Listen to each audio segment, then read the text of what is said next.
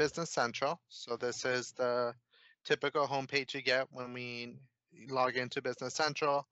We have the name of the company here in the top left-hand corner, a menu that goes across the top. So it's broken down by section or module of the system. So finance is all your chart of accounts, fixed assets, anything like that. Cash management is all your banking information, cash transactions, sales and purchasing.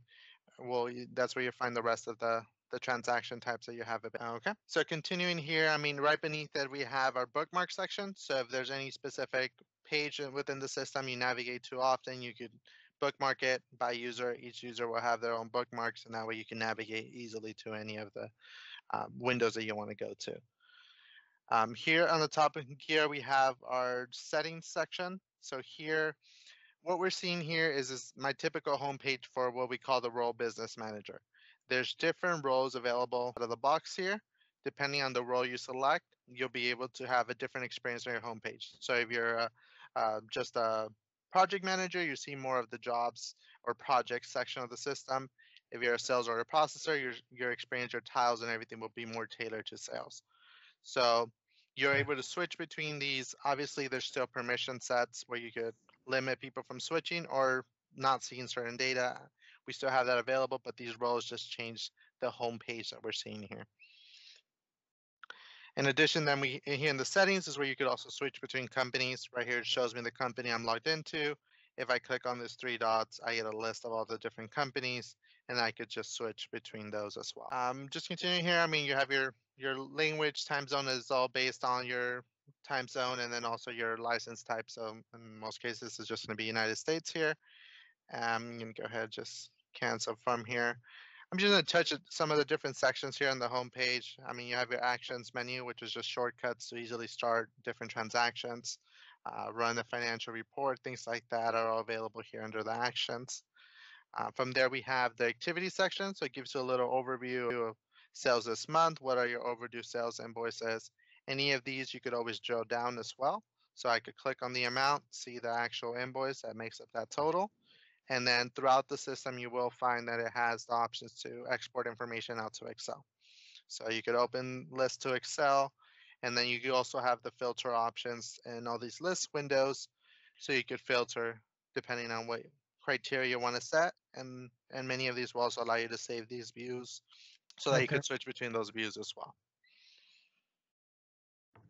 Okay.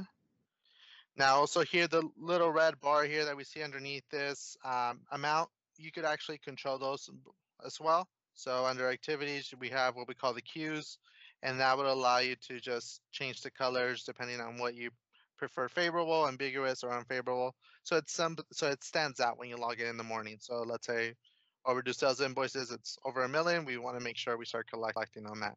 So things like that, just to make the navigation and things stand out a little bit more when. And then just here a little bit quickly here, just the ongoing transactions. This would just take you to the different list of open sales orders, invoices, purchase orders, anything that hasn't been fully posted or fully processed up to this point.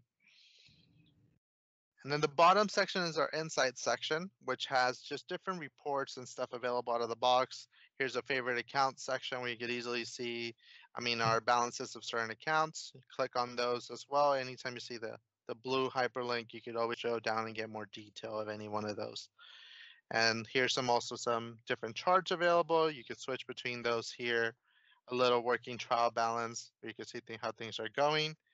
And then also Power BI reports. You could also upload them here to your homepage so you don't have to navigate outside the system as well. Okay.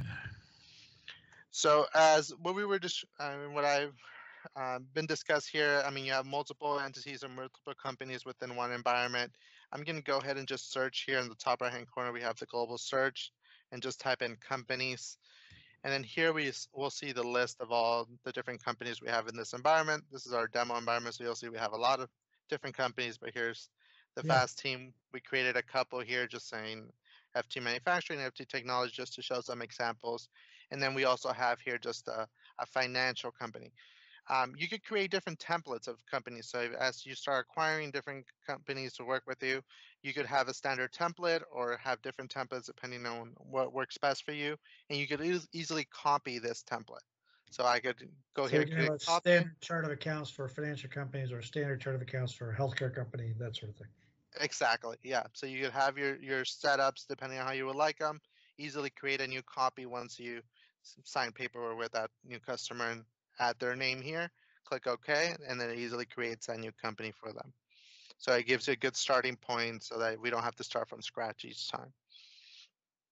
So copying companies is, like, as you can see here, it's fairly easy. Process, copy, put the name of that new company, click OK, and then it's a few minutes, and then you have that new company available for you.